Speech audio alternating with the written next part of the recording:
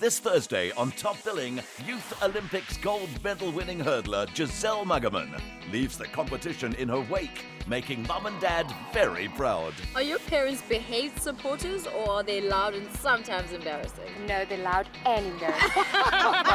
Both at the same time. And they're proud of it. Yes.